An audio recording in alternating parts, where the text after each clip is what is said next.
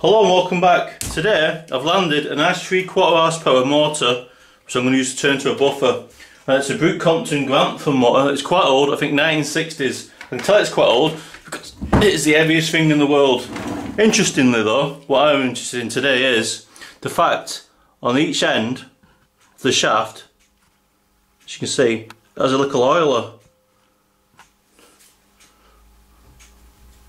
So I've never seen an electric motor before, and I'm wondering if it's in a fan motor or something like that.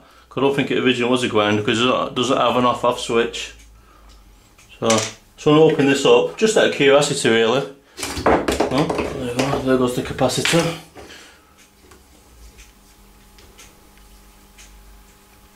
It's plenty of been open this actually. Quite long screws. I just want to see what the bearing's like inside. Alright. Ah, interesting. It has a grease bearing. I thought it would have been oil actually. See that? That's a surprise. No, it's not got a grease nipple on it. Never mind. The motor has now had 2 generous coats of Colchester green enamel, and I'm now waiting for the buffering wheels to turn up from eBay. They'll probably come back Saturday. One thing I've got to do though is lift it up off the bench because they're 8-inch buffing wheels, and I imagine it's going to be catching there. So I've got a bit of an idea. I'm going to make like a base out of wood, roughly about 70 degrees, and you'll see the shape of it there. Like, well, it's like a pyramid with the top cut off. I do have some mahogany left over from a cellar conversion, but with some old shelves. I'm going to use that. Which is this stuff here. I was going to burn it, but I reckon it'll clean up very nice and make a nice base. So let's get on with that. The first piece of the flat top pyramid, 70 degree angled base with 45s, because it's going to be a square, is now done. I was just going to do another one on the saw to show you the process.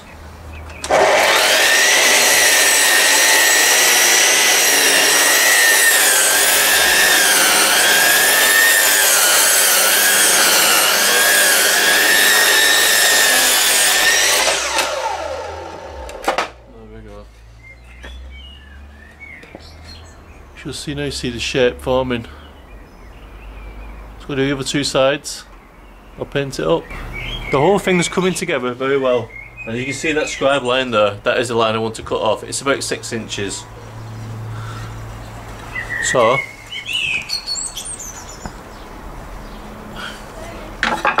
by putting the angle on the bed, you'll now get a square cut across.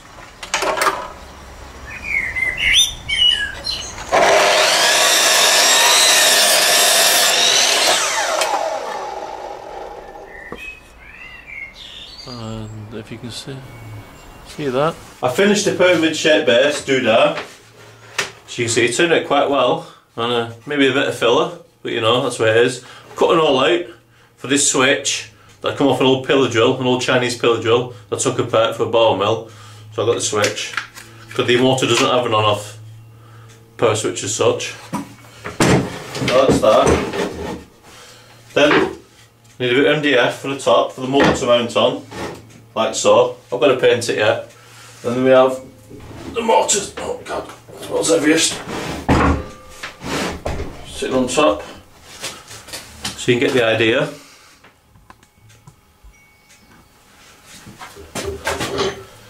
These are the arbors that come with 5/8 arbor, the left and right handed threads on them, and they're held in with little grub screws that fit. Luckily there is a groove on that. Let's just zoom in. If you can see that. I think you can. Not sitting there.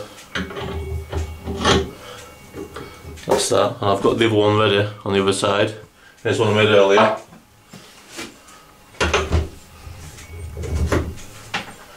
Now you get the idea. So I'll wire it all up and give you a demo. The buffer is now completed. This side has a stitched mop. It's much stiffer, and that is for your roughing work to get your scratches out. And that uses the pink compound. And on this side, it's not stitched, it's much softer, and use a green compound for finishing. Let's try it anyway.